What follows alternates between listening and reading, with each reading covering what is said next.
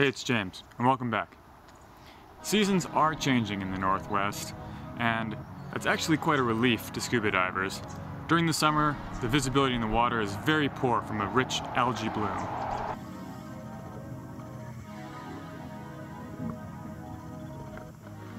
This spike in primary productivity, while it's great for the fish and animals that live in the Sailor Sea, does not make for excellent diving or filmmaking.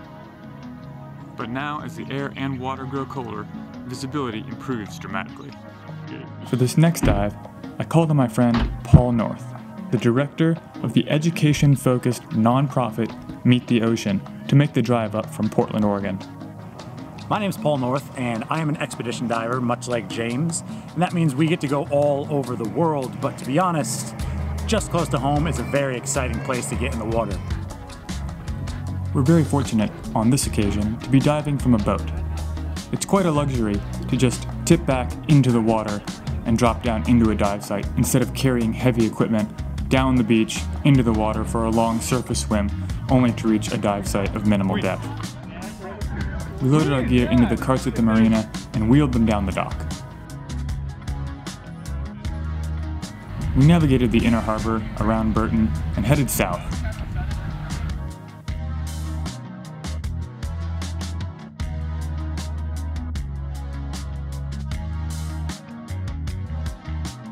Turning west, we passed the Tahlequah ferry terminal, and not much further, we came to Dalco Point. I wanted to show off a little bit for Paul and take him to one of the more extreme dive sites around Vashon. I love to come up and visit Vashon because there's plenty to explore and James knows it best. So he took us to a wall dive, and any wall dive has a bit of a harrowing effect to it. Dalco Point, while it may look like any other beach, just perhaps 100 feet off the high tide line, is an underwater cliff. We geared up, with a certain amount of trepidation perhaps, and after our cameras were ready, we hold our regulators and mask to our face, take a giant step off the boat, into the unknown. The easiest way to find a cliff is to just drop into the shallows and swim in the direction you know it to be, deeper, until you see the precipice. When we look over a precipice, be it in the air or in the water, it has a psychological effect on us. And in this way, it brings a moment of terror, but also of wonder, and that blend makes for some really intense diving.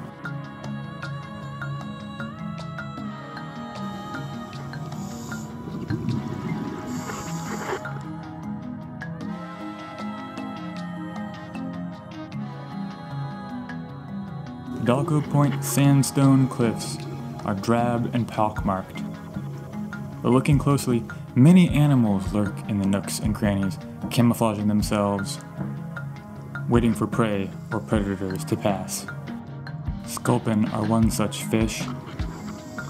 Cryptic bentho predator.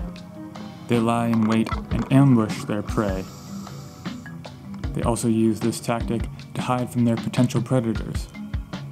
They rely on their patterning, but we rely on pattern recognition, so the divers are not nearly so easily fooled.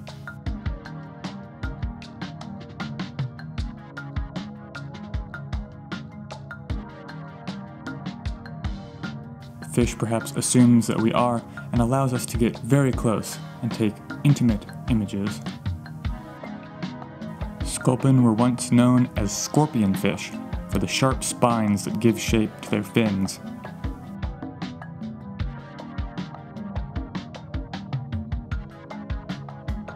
A multitude of sea stars adorn the cliff face, crawling along the sheer wall in search of prey.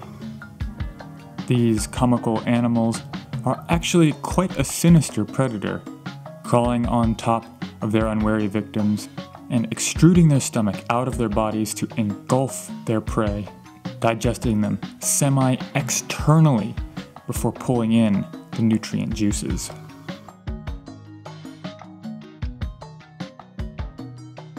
Sculpin and sea stars, two very different animals in very different niches living together on an underwater cliff.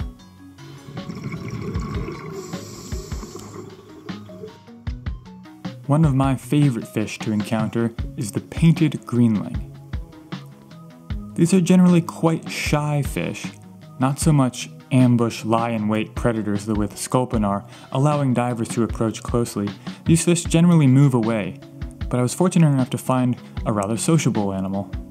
This animal mostly eats crustaceans and worms that it happens upon while cruising the bottom rather than lying in wait. While the stripes are meant to break up the fish's outline and make it harder to see to predators, it's also thought to be a mark of fitness and used for mating selection. The stripe across its eye makes its eye look bigger, making the entire animal look larger.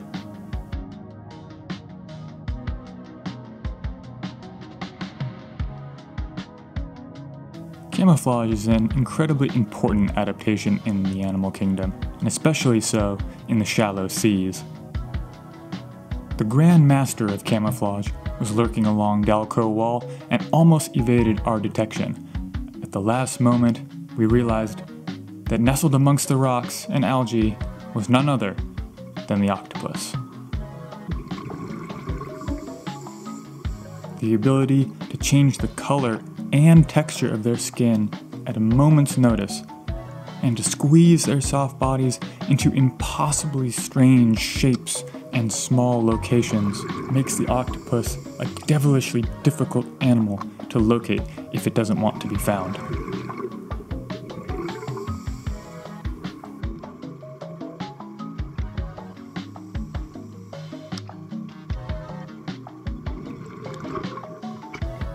Octopus are incredibly intelligent animals, and most divers have a keen fondness for them.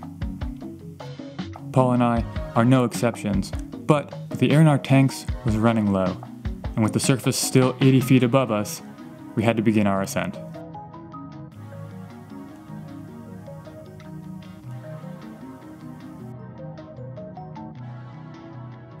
We break the surface of the water and see a pink alpenglow on Mount Rainier and our dive boat hovering nearby. We clumsily load back onto the vessel and call it a dive, but Paul and I are mostly quiet, despite the exhilarating experience of diving on a cliff. The chilly temperature of the water and the pressure of being nearly 100 feet below the surface takes a lot out of you, but there's something else to it. Witnessing such an unusual landscape of life and beauty is a very humbling experience. Diving in cold water is not for everyone, but for those who venture and make the effort, it is so worth it. The Pacific Northwest is one of my favorite places to dive around the world, and trust me, I've been to a lot of places, but it is this close to home that you just open your eyes and there is life all around you, so I will definitely be back. To learn more about Paul's work in ocean conservation, check out meettheocean.org, follow Meet the Ocean on social media platforms, and don't miss their excellent podcast, Meet the Ocean, anywhere you get your podcasts. Special thanks to Nex Underwater Products for making the regulators we dive. The music for this episode was produced by Dominick Wolczko. I'm James Hyde. Thanks so much for watching. Have a great rest of your day.